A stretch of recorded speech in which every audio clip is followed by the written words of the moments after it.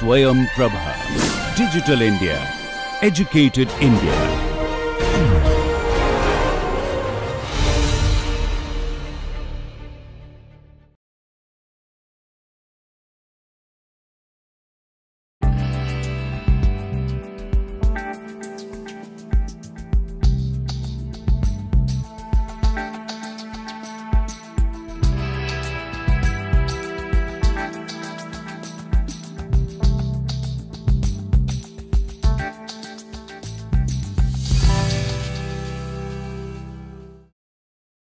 Welcome to the 17th lecture of the course on Sociological Perspectives on Modernity. Till now, we have covered the modules on thematic preliminaries 1, secondly sociological modernity by Marx and Weber, thirdly we have covered the structuralist interpretation of critical modernist paradigm in sociology through the contributions made by Claude Lévi-Strauss and Louis Althusser. Okay. And the fourth module also we have covered, okay, I mean Western Marxist theoretical trajectory of critical modernist paradigm in sociology through the works of Georg Lukács, Antonio Gramsci and Alan Turing. Okay. Now, we are going to cover in these in the 17th, 18th and 19th lecture, perhaps the 20th one also. I mean in these 3-4 lectures, we are going to look at a new module which is named as synthesizing modernity and social theory. How to bring about a synthesis between modernity and social theory. Okay. This is very important. And who will be the key authors, key players in this module? One is Immanuel Wallerstein, secondly Anthony Giddens, and thirdly Jürgen Habermas. Now, let us discuss one by one. Okay. Let us start with Immanuel Wallerstein. Okay. If you look at the slides, okay, you will find that Wallerstein, okay, is an American sociologist, historical scientist and world systems analyst. Let me give you a brief prefatory remark about Wallerstein. Okay. Wallerstein has been working on anti-mainstream development trajectory. Wallerstein has been working on anti-militarized development trajectory.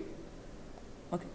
Wallerstein has been working on anti-globalization development trajectory. Wallerstein has been working on anti-nuclear weapon development trajectory. Broadly, he has been looking at the ways in which different development narratives can be sketched in the context of India as well as Africa. That is very important, because when we look at alternative modernities, multiple modernities, we must go beyond European and American development narratives. We must look at the development narratives which emanated, which emerged or which are going to emerge, okay, in the context of Asia, Africa and Latin America. Okay. We have to go beyond the singular view of development in modernity, science and so on, propagated by the United States of America and Europe. Okay.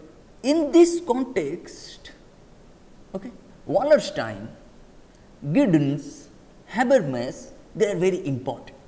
How they try to look at these configurations, how they try to reconfigure the development narratives in the context of non-European, non-American societies. Prima facie, Wallerstein became interested in world affairs as a teenager in New York City and was particularly interested in the anti-colonial movements in India at that time.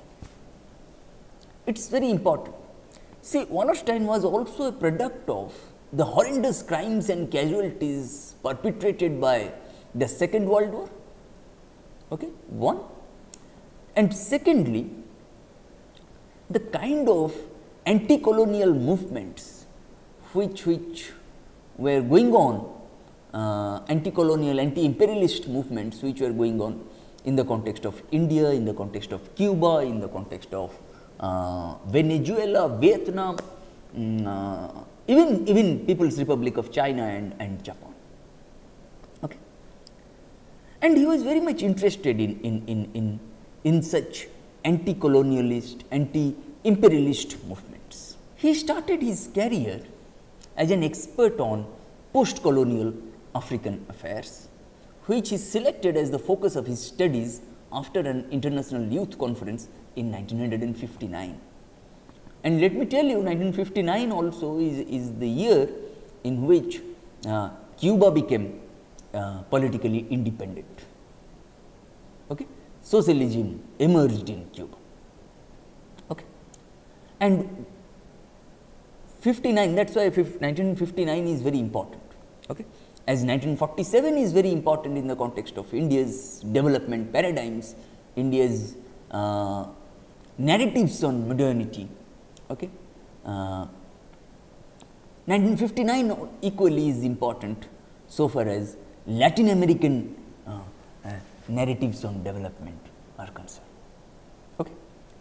Immanuel Wallerstein's publications were almost exclusively devoted till today until the early 1970s, when he his publications, his engagement with his intellectual and political engagement with such themes, anti-colonial movements in India, post-colonial African affairs and so on till the 1970s, when he began to distinguish himself as a historian and theorist of the global capitalist economy on a macroscopic level. Wallerstein's early criticism of global capitalism and championship of anti-systemic movements have recently made him a great eminence with the anti-globalization movement within and outside the academic community, along with stalwarts such as Noam Chomsky as well as Pierre Bourdieu. Pierre Bourdieu has passed away, he passed away in 2002 or 3, I think 2003 or 2, and Noam Chomsky is still alive. Okay? And these three, okay, they tried to posit, they tried to situate the debate on modernity, okay, against the backdrop of anti-globalization movements. What is globalization? Wallerstein said globalization is nothing but the way different economies are integrated into a single unified whole. Okay? Economic integration. Now, people talk about cultural integration, people talk about political integration, of course, they are very important. Okay? But Wallerstein, prima facie, he emphasized on economic integration. Okay? If you look at globalization, okay, how culturally it integrates, the way our food pattern has changed. Okay? Political integration, there are different dimensions. Okay? Bourdieu also is very important, Chomsky is very important.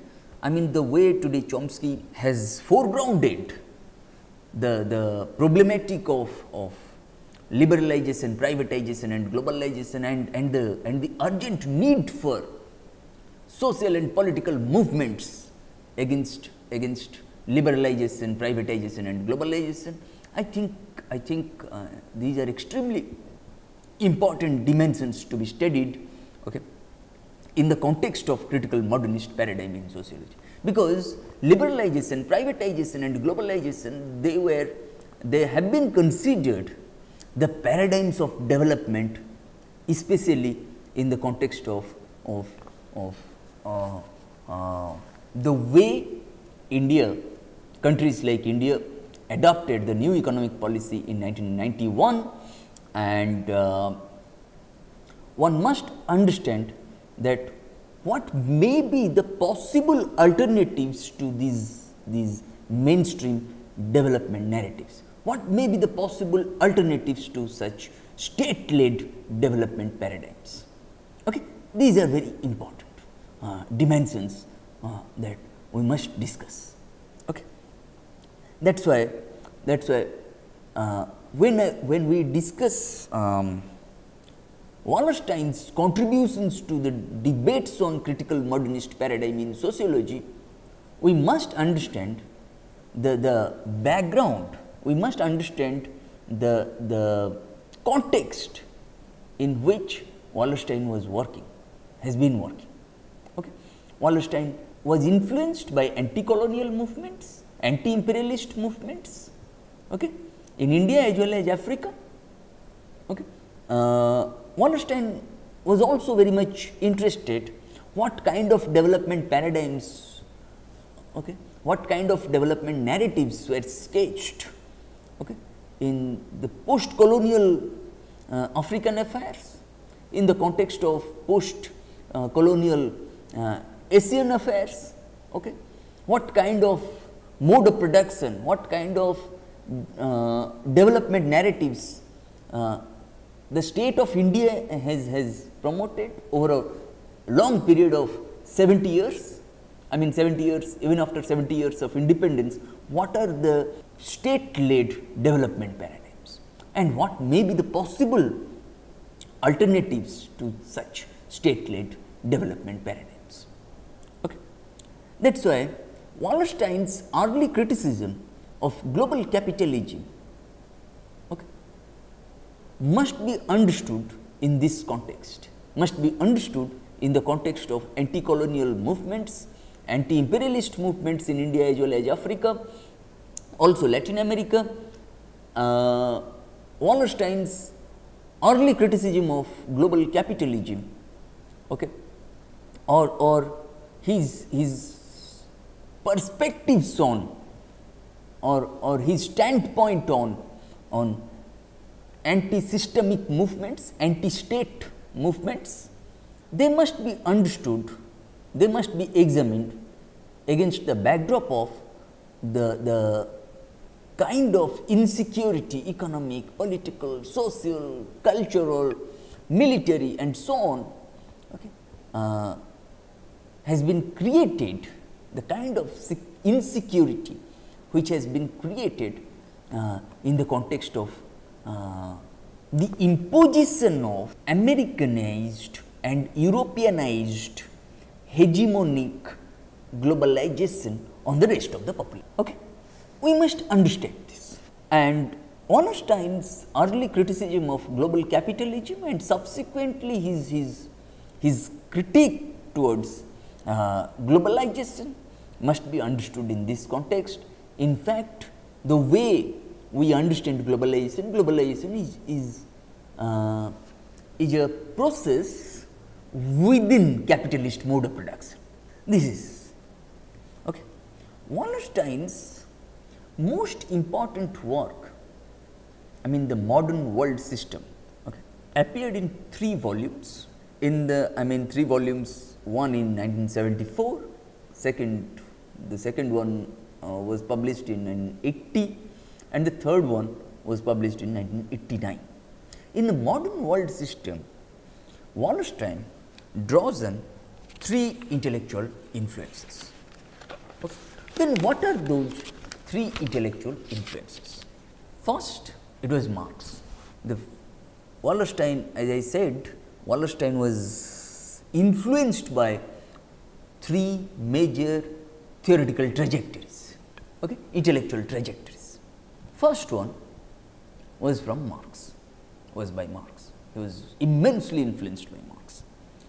Marx, whom Wallerstein follows in emphasizing underlying economic factors and their dominance over ideological factors in global politics, and whose economic thinking he has adopted with such ideas as the dichotomy between labor and capital. We have discussed Marx's views on capitalism, modernity, science and so on, that ideology and so on, that the dichotomy between labor and capital, the staged view of world economic development through such as feudalism and capitalism, belief in the accumulation of capital, dialectic and much more. To tell you very briefly, okay, we have discussed these such dichotomies between labor and capital, their labor and capital, their factors of production. Okay.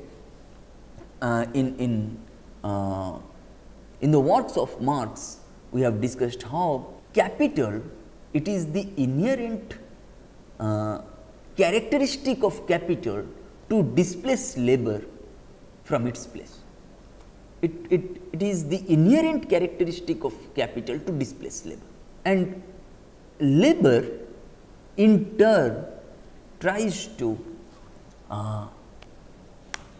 keep its place to alongside capital for its survival. Okay, it is very important. Okay, there are two factors of production. Labor creates wages, capital creates interest, and so on.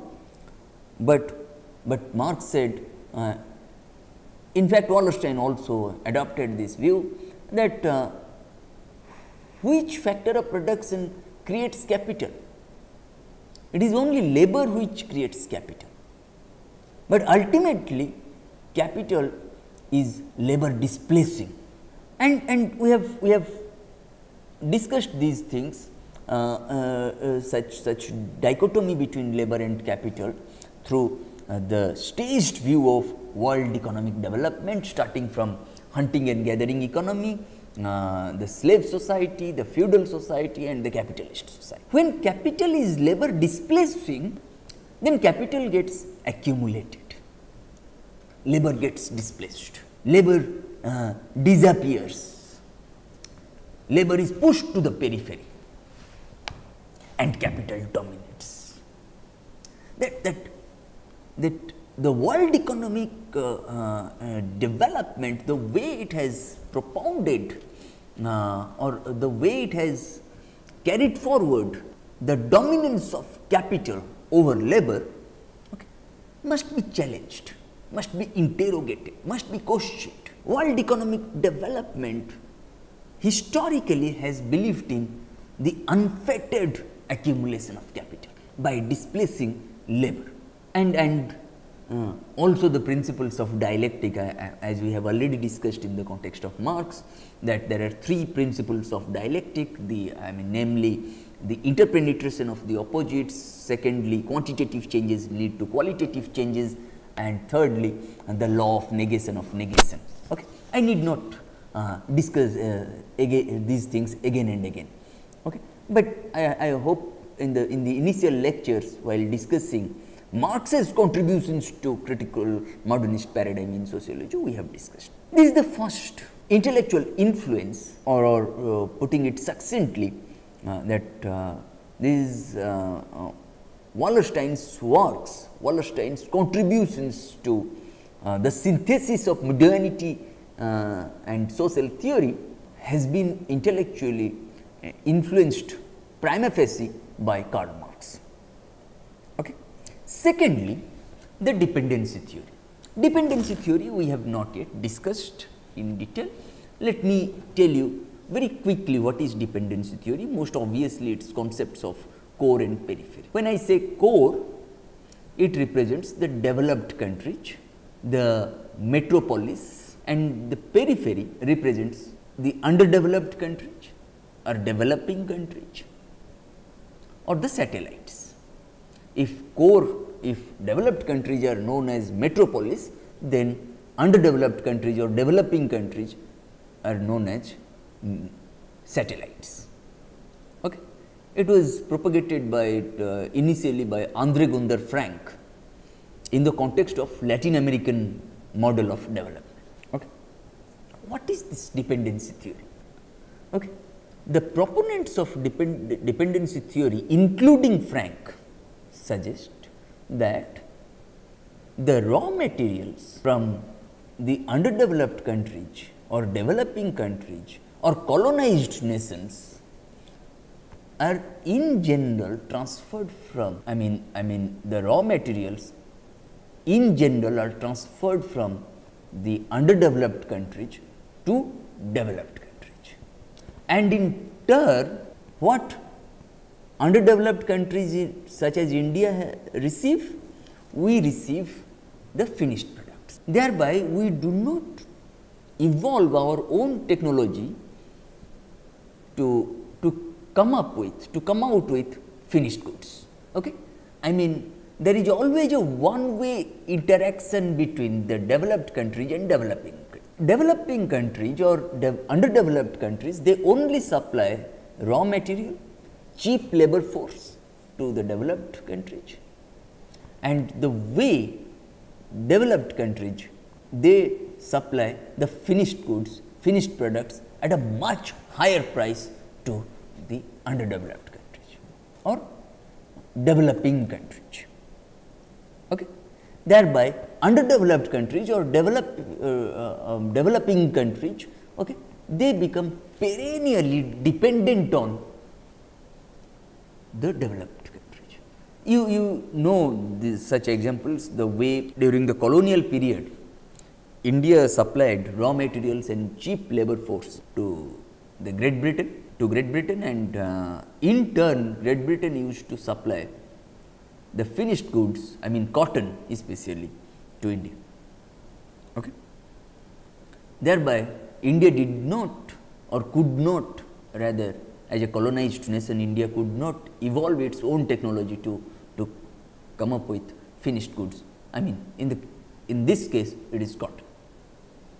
Okay. Then first intellectual influence by Marx.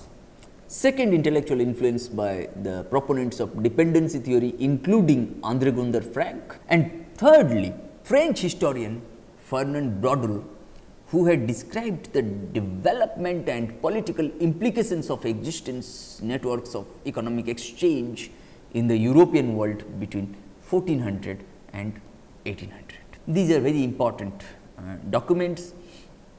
They will also tell you many things about the development narratives of colonialism, colonialist or imperialist development narratives. Why 1400 to 1800? Let me give you a few examples. In 1492, Columbus discovered America.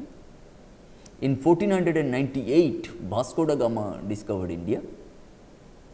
Okay. Whether they were discoveries or not, they also should be interrogated. Such statements must be questioned. Okay. Perhaps these continents were discovered by an improved mode of production, namely European mode of production, just to plunder, just to loot these nations for centuries. Okay. Again, in the 18th century, why these are important? In 1750s, 60s, we have seen industrial revolution in Europe. Okay. I mean, these are the economic exchanges. Okay. And in France, we saw the French Revolution in 1789. That is why French historian, I mean Fernand Braudel is very important, who had described the development and political implications of existence networks of economic exchange in the European world between 1400 and 1800. These are very important. Okay. We can also discuss, if some certain things come up, then we can also discuss what happened in 1500 to 1600, 1600 to 1700 and so on. Okay. I mean, all European expansion in the rest of the world. Though we say that and Europe became Europeans became, especially the British, the Turks, the Portuguese, the French, okay, they became excellent merchants worldwide, and through their business, through their trade, through their commerce, they tried to colonize all other nations, including India. Okay. That is why when I said in Wallerstein's reflections on the modern world system, okay, draw on three major intellectual influences. One was by Marx, secondly Andre Gunder Frank, I mean the proponents of dependency theory, including Frank, okay, and thirdly Fernand Brodeur. Then what follows from this? And presumably the practical experience and impressions gained from Wallerstein's work regarding post-colonial Africa. Wallerstein has also stated that a major influence on his work was the World Revolution of 1968. World Revolution, when I said, I mean it was a revolution especially carried out by the students in several universities in France. Wallerstein, Giddens, Habermas, they all joined that struggle, that movement to have free speech, expression, free expression. I must have freedom to express my opinion, okay, which was curtailed at that time in major European countries, including France, okay, and students took the lead. Okay.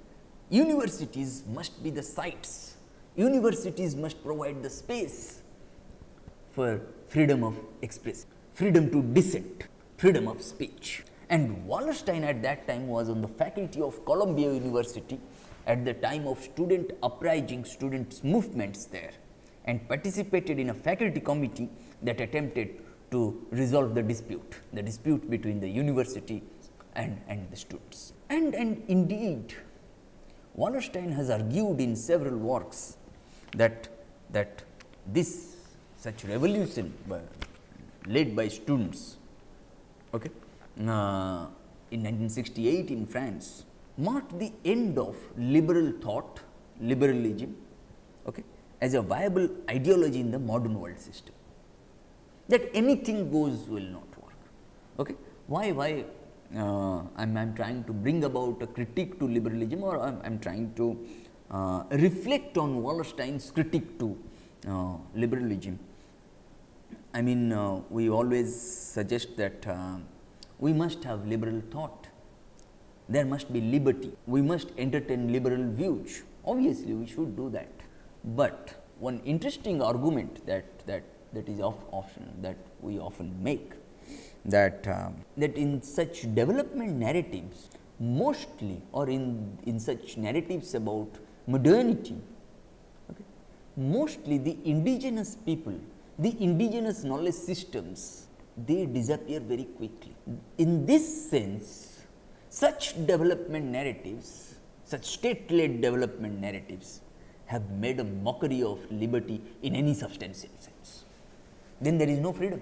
We want to build dams, we want to build big projects, we want to build huge projects which will displace labor, which will displace the indigenous population, okay, which will help in the disappearance of indigenous knowledge systems, traditional knowledge systems. Then where does the aspect of freedom of such indigenous people, indigenous knowledge systems lie? No.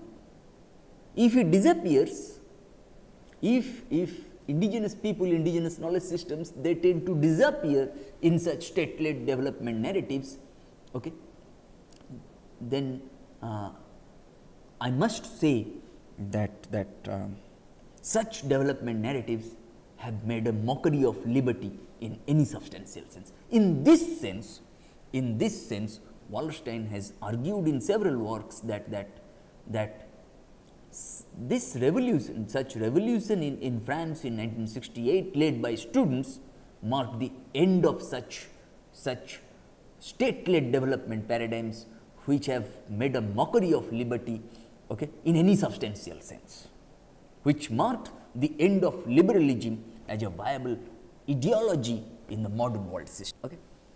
One aspect of his work that Wallerstein certainly deserves credit for is his anticipating the growing importance of the North-South conflict at a time when the main world conflict was the Cold War. I hope all of you were aware of the Cold War. Cold War, I mean, when two ideologies were at conflict with each other. One was promoted by the United States of America, I mean capitalism, and one was promoted by the erstwhile Soviet Union, I mean that is socialism. When the Cold War was at the peak, Wallerstein anticipated that this Cold War is not going to survive for long. Okay? Even if both capitalism and socialism were at the loggerheads at that time, and they were very established powerhouses. And we all know how Soviet Union also made tremendous strides in science, in military research, in nuclear research, in other so-called development parameters. Of course, USSR has also done massive strides in the case of health, education, social security measures and so on, okay. But it also has created its own powerhouse. It created at that time, okay. Now there is no longer, I mean there is no Soviet Union, and such was the situation which was termed as Cold War. But Wallerstein at that time very astutely anticipated that this Cold War is not going to survive for a long period of time in the 70s and so on, 60s and 70s. He was referring to only the North and South conflict. When I say North-South conflict, I mean North again is represented by the developed countries and South is represented by the developing or underdeveloped countries. There will always be a conflict between the developed countries as well on the one hand and developing or underdeveloped countries on the other. And in this sense, Wallerstein rejects the notion of this third world, that people very often, why we use the third world countries or so. I mean, third world, when we say, it represents the underdeveloped countries, first world, capitalist developed countries, I mean capitalist countries, and second world often refers to the socialist countries, and the third world refers to underdeveloped countries including India. As Wallerstein was very much engaged in studying the conflicts between northern hemisphere on the one hand and southern hemisphere on the other, okay, he rejects the notion of a third world by claiming that there is only one world connected by a complex network of economic exchange relationships. That is a world economy or world system in which the dichotomy between capital and labor and the endless accumulation of capital by competing agents account for frictions, and this approach is known as the world systems theory. That there will be only one world which will be connected by a complex network of economic exchange relationships. What do we mean by a complex network of economic exchange relationships? Okay. Number one, we have already discussed dichotomy between capital and labor, how capital is labor displacing, how capital displaces labor, okay, and the endless accumulation of capital by that is what we have seen in the context of the way world economic development has historically taken place. Okay, I mean the accumulation of endless accumulation of capital by the owners of the means of production, whatever stage of society that you witness. In this case, it is capitalism. Okay, and this particularly this one world, which is connected by a complex network of economic exchange relationships, okay, that is a world economy or a world system, okay, in which the dichotomy between capital and labor and the endless accumulation, the never ending, the incessant accumulation of capital by displacing labor from the purview of the process of production by competing agents account for frictions. There will always be on the loggerheads, both labor as well as capital. Okay. This approach is known as the world systems theory. Wallerstein locates the origin of the modern world system in the 16th century Western Europe and the Americas. And initially only slight advance in capital accumulation in Britain, the Dutch Republic and France, due to specific political circumstances at the end of the period of feudalism, set in motion a process of gradual expansion. As a result, as a consequence of which, only one global network or system of economic exchange exists today. By the 19th century, virtually every area on earth was incorporated into the capitalist world. By the 19th century, Europe dominated the entire world. Today, especially after the Second World War, after the horrendous crimes and casualties which we have seen in the context of Hiroshima and Nagasaki during the Second World War by the United States of America. Okay. Now, the American dominance, American hegemony has taken over such European dominance. Okay. That is why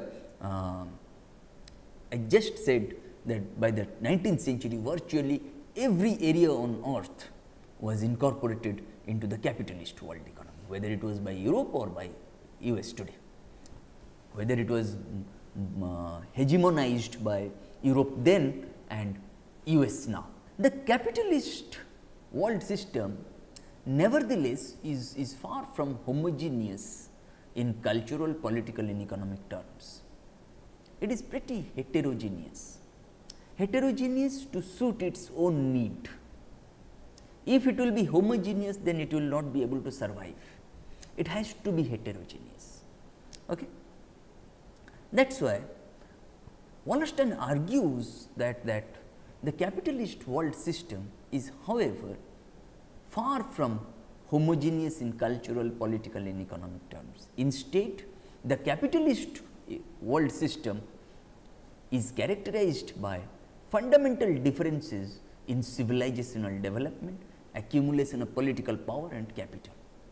If you look at the way capitalist world system operates in the context of Europe or US, their civilizational development, their accumulation of political power and capital obviously are different.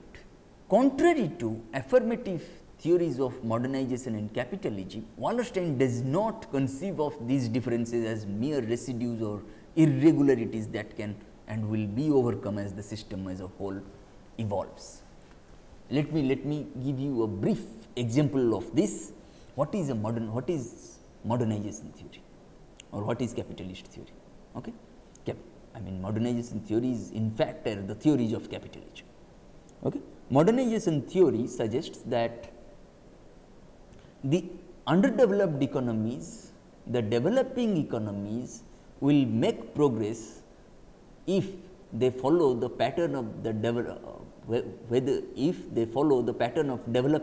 of developed countries, already developed countries.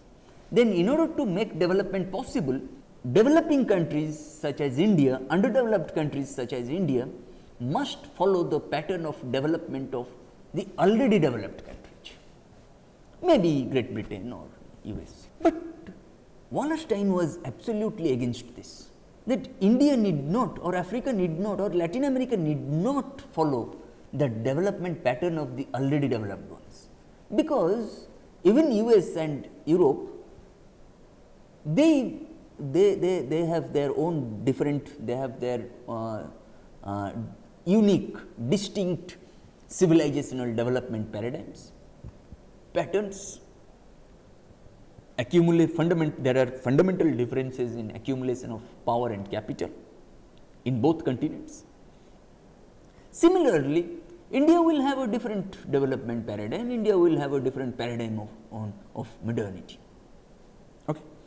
That is why Wallerstein was very much critical about the theories of modernization and theories of capitalism.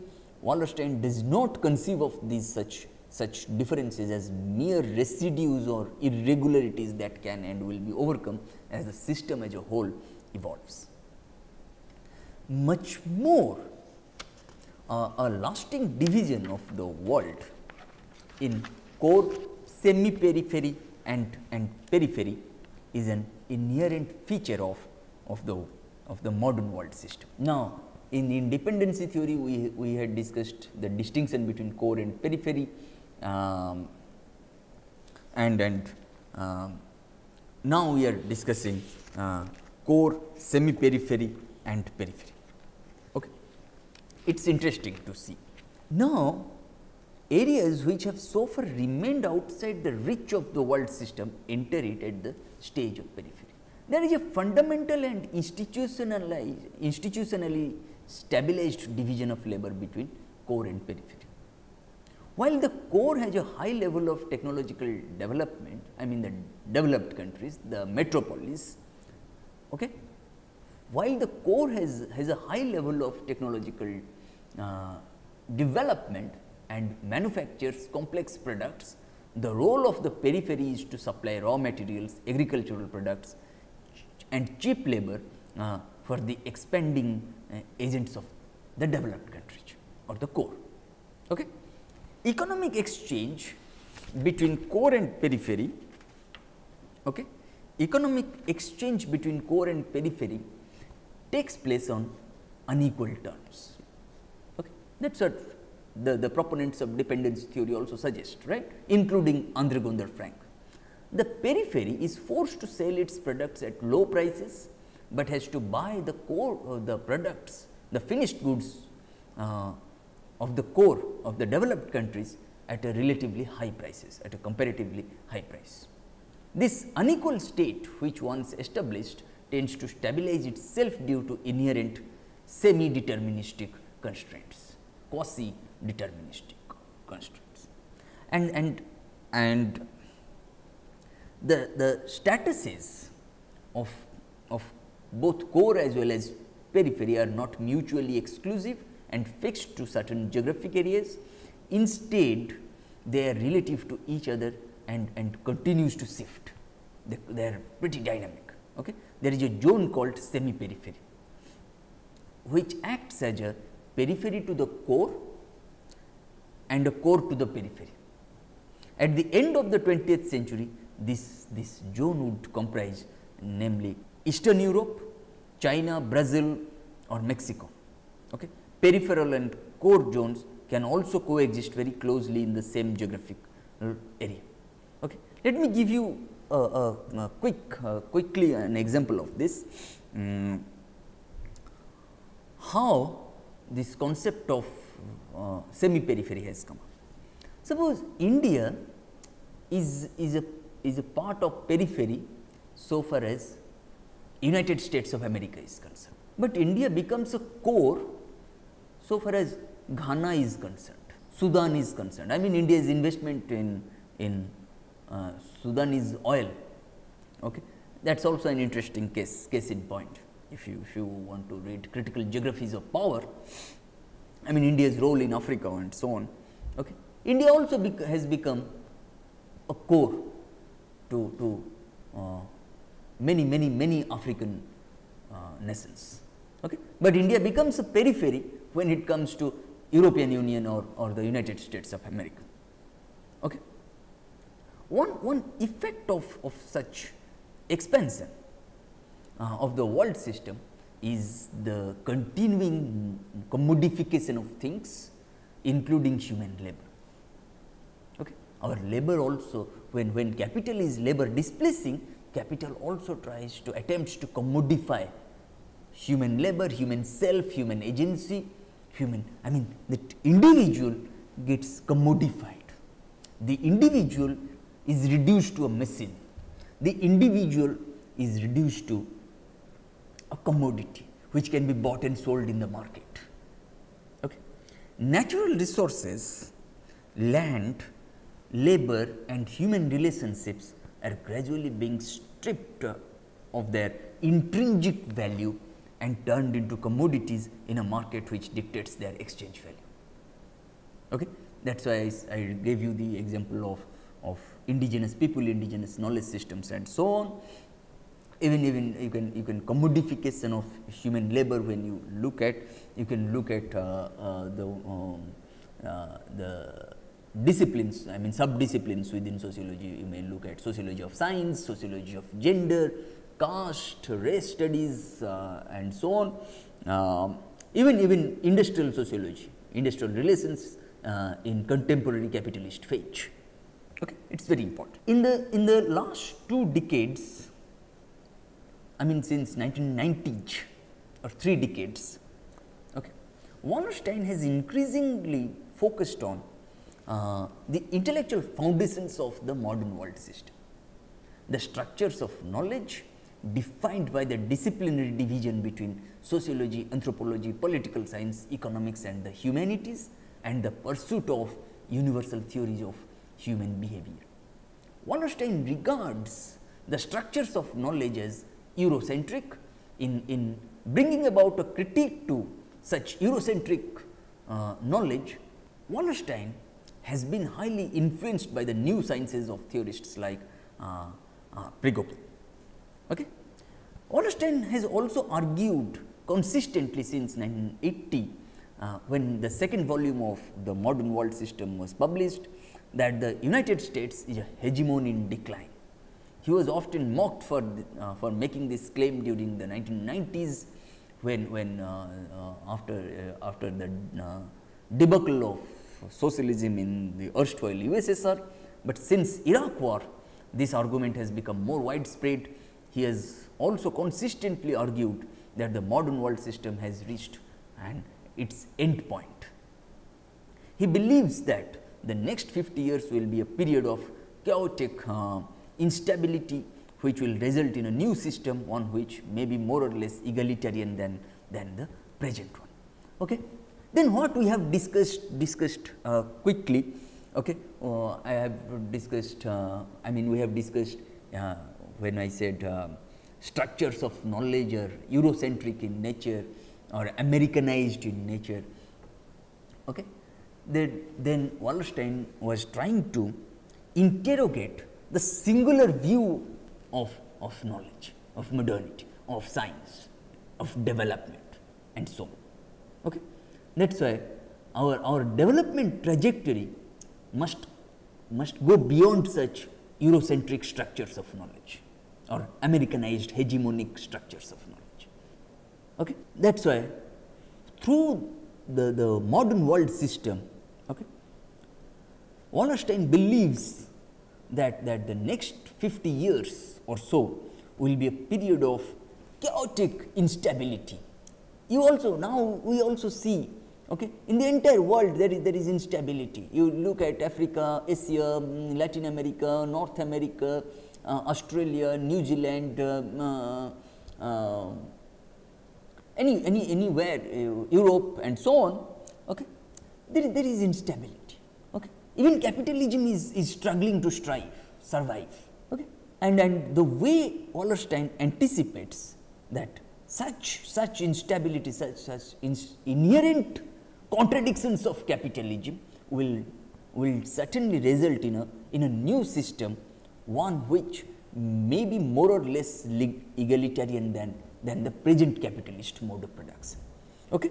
In this lecture we have discussed, we have started this module on synthesizing modernity and social theory. Okay. Through the contributions of Immanuel Wallerstein, Anthony Giddens and Jürgen Habermas, we have discussed how Wallerstein's works have been influenced by Marx, Frank and Brodel, and his reflections on the modern world systems theory as a whole. And in the coming lecture, 2 to 3 lectures, what we are going to do, we are going to specifically discuss Wallerstein's reflections on capitalist world system, core periphery distinction, semi periphery, okay, and the way he looked at the modernity of technology and the modernity of liberation. I mean what is an eternal modernity and what is a fleeting modernity, okay, what is eternal modernity, what is fleeting modernity, and so on, okay. And then we will go on to Anthony Giddens. Okay, thank you.